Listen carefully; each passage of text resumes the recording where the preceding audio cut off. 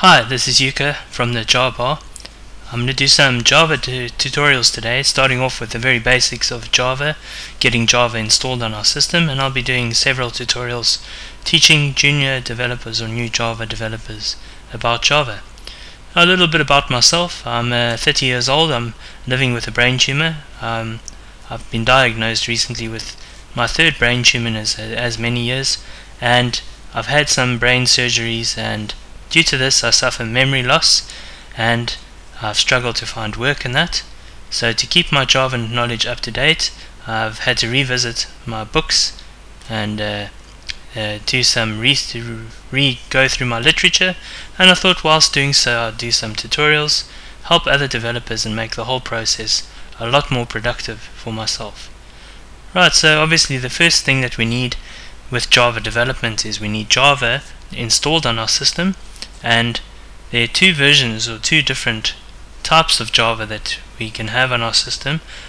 Basically, the more common Java that you may or may not be familiar with is the Java runtime environment, which allows users to run Java written applications on their system. And if you're familiar with banking applications or applications that require Java, then typically you need a Java installed on your system, but this is very different to the Java that we use to develop Java applications with. Basically, let's explain to you a little bit about Java applications and how they work. Basically, as a developer, we write Java applications, and we write handwritten code, and we compile that code into bytecode, which is understood by the Java virtual machine. And basically the Java virtual machine, if you download the Java runtime environment, you get a Java virtual machine to run applications on. And you may have heard that Java is write once, run anywhere. Now basically a Java virtual machine or the Java runtime environment is able to be installed on different systems, system A, B, C, as an example Macintosh, Linux, and Windows. And given that when we code Java applications, we compile that code, and basically we translate the handwritten code into bytecode, which is understood by the Java virtual machine. And basically the Java virtual machine keeps your application abstract from the underlying system. Now the underlying operating system has its own bytecode. In other words, Windows applications, they have a different bytecode which makes them allows them to be run on Windows, with the Java virtual machine as an example, it runs in bytecode which is understood by the underlying operating system. And when we develop Java applications, we write them, we write the code for them, and then we translate the code into bytecode which is understood by the Java virtual machine. Now, before we get started, let's talk a little bit about a little bit more about Java and the type of applications that we can develop using Java. Java is quite versatile. We can develop web applications with Java. We can develop desktop applications. We can develop mobile applications. We can also develop enterprise or server-based applications. And these are just a few of the uses of Java and so forth. Right. So, to do anything with Java in relation to development, we need Java installed, and to test whether Java is installed, we can open a console. Now Java, you can also write console-based applications. Now if you're unfamiliar with what a console is basically a mini application which is provided by your operating system.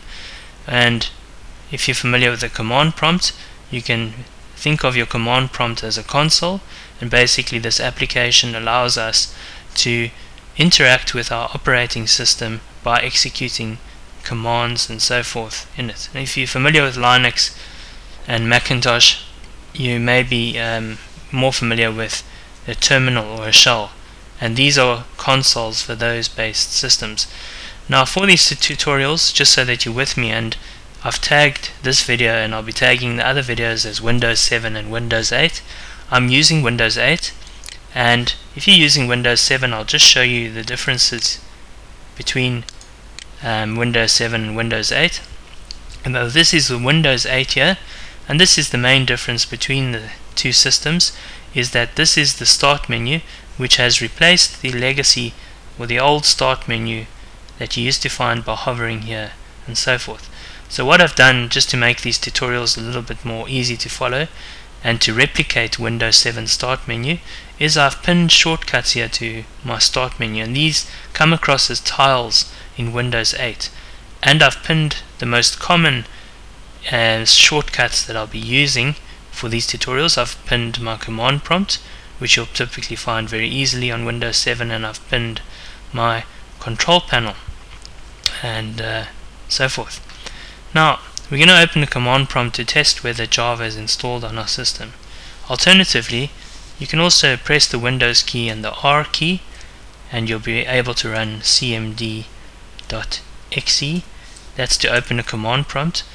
Otherwise, if you wish to open the control panel, you can hold in the Windows key and the Windows key and the R to run. You can just type in control to give you the control panel and so forth. Right, so we're going to test whether Java is installed on our system, and that's very easy. We open a console or a command prompt and we type in the Java space version command, and you'll see that Java isn't recognized by the system and so forth. And to remedy that, we're going to download Java and install it. And we need to look for the Java JDK. JDK stands for Java Development Kit. And we can look for the Oracle link here, which is Java Development Kit. We can choose that, and we get the downloads page here, and underneath the Java Software Development Kits or SDKs and tools, you'll see there are multiple options to download. Now the Java Standard Edition, if you're new to Java and learning Java, then you're going to choose the Java SE, which stands for Standard Edition. And we also have, as discussed earlier, abilities to download the Enterprise Development Kit of Java, which is used for server applications and for enterprise computing, and with that you get a complementary server to test your enterprise code. We also have the Java Micro Edition, which isn't really in use anymore, but in the late 90s, early 2000s, Java applications were very common across mobile phones, and this was the development kit aimed at those, and it hasn't been updated for some time. And Java-based applications have recently more moved towards Android. Android supports Java, and thus if you're looking for mobile application development in Java, you can look at the Android software development kit and so forth. For this tutorial and for the future tutorials I'll be going to download the Java Standard Edition, and you're going to choose the download link here and take note of the version number. We'll be interacting with that throughout this tutorial, so just click on the download version 7 update 15, and we need to accept the license agreement. Obviously you should read it, and we have options for the various operating systems, and I'm using Windows. I have a 64-bit based system, but I can choose the 32-bit based, and I'll do that for this tutorial because the location of where you'll find Java on your system varies according to whether or not you choose the correct version for your system. So for this tutorial I'm choosing the incorrect 32-bit or x86-bit version of Java, and I'll be downloading that and saving it, and I'll just pause for the download because it takes some time. Right, so Java is downloaded. If you're using Firefox, you can just open the containing folder for the download and basically just go to your downloads directory if you're using another browser, and you can double click the installer and you'll get a wizard, and this wizard will guide you through the installation process.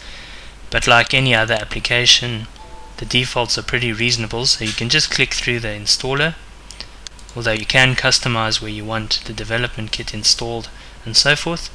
And for the sake of saving time in this tutorial, I'm just going to click through the defaults. And before we configure Java in our system, I need to introduce you with the concept of an environment variable. and a client. And in programming, we use the terminology client to refer to an application that wishes to interact with another running application or code. In other words, we need to tell our command prompt, which will be our client, for this example, where to find Java and where to find the Java executables or code that it wishes to run, and we do this through an environment variable. Now, any number of applications can access the same environment variable, and basically what the environment variable is, it's a reference point that tells these applications where to find the directories or the applications that they need, and so forth. So as an example, we tried to run the Java command earlier and we got an error, and when Java is installed here, I'll show you what happens just so that you grasp the concept, and just wait for it to finish. And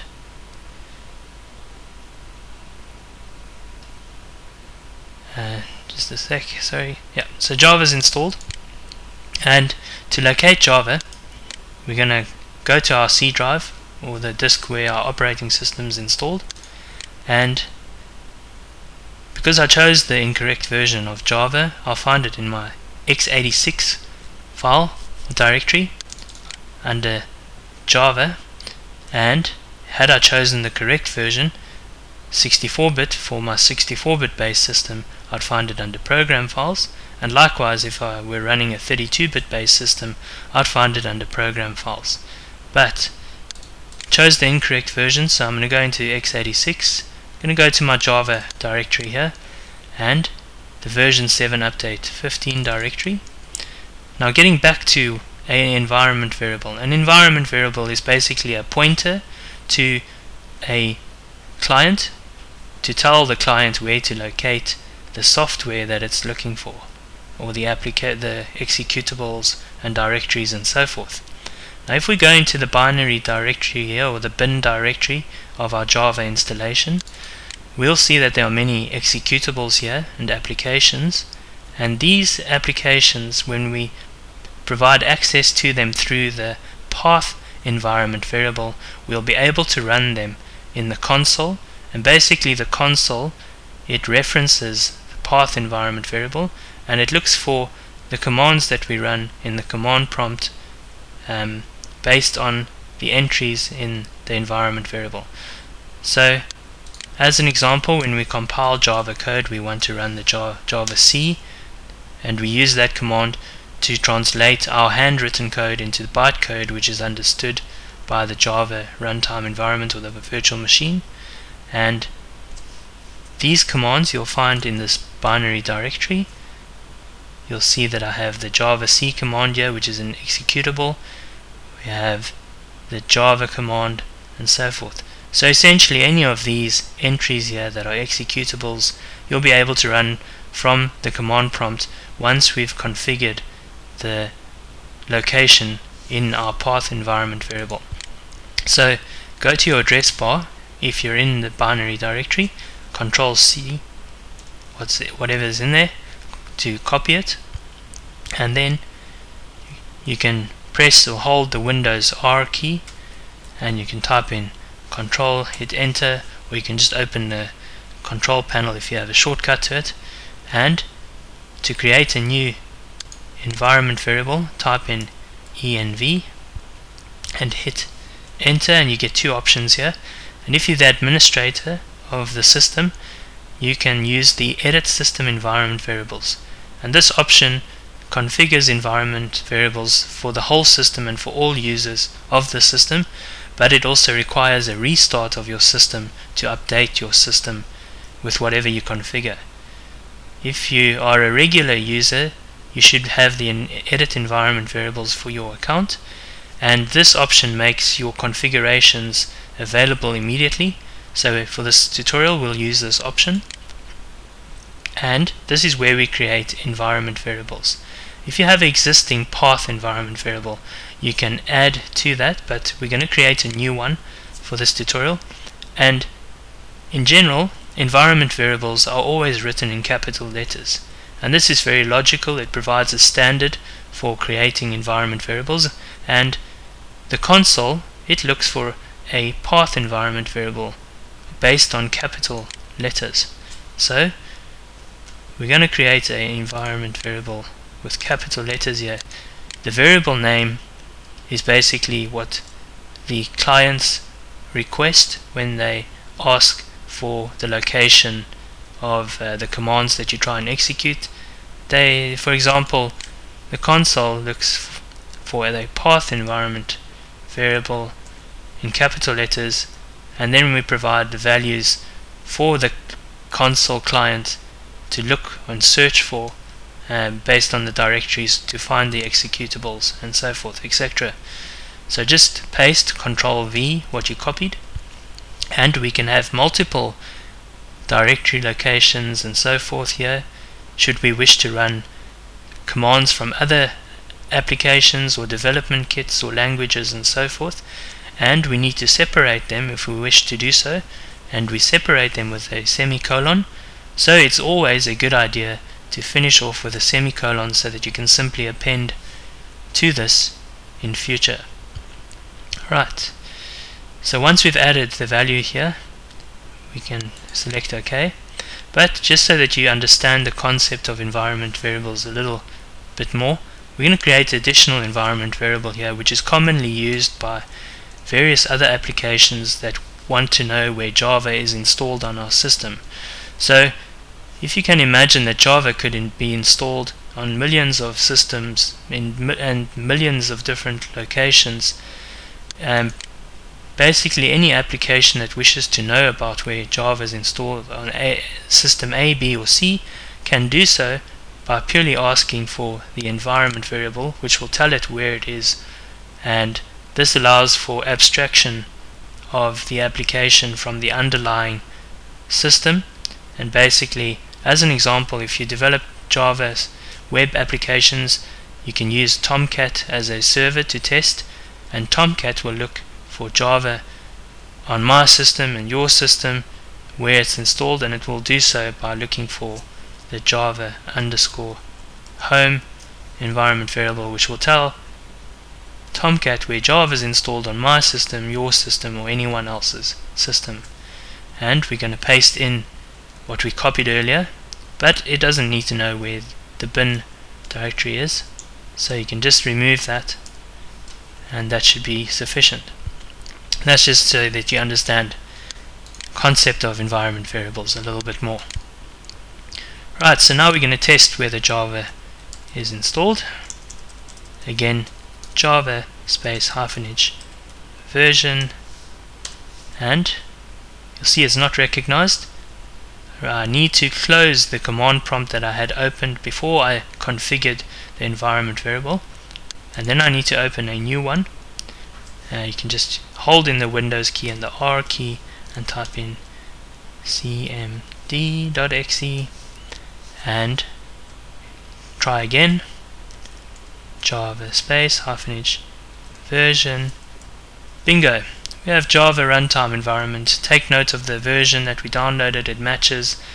Now, because we compile Java code, we need to make sure that the Java code that we compile, if we're going to test it on the same system, that the version for the compile command and the Java command which is used to run applications with are compliant. And the same goes with when you write Java applications and you distribute them to users, that they'll need to have a version of Java which is supportive of the application, and typically those users, they should have the latest Java installed on their system. So we're just going to make sure that the Java C version matches the Java version, and you'll see that it does. So we have Java installed correctly on our system, and this is my first tutorial. In my next tutorial I'll do a basic Hello World console based application, which basically, well, it's a very common across programming languages, and it's a very simple application that just verifies that we have Java installed correctly on our system and gets you up and running with Java. Thank you for watching.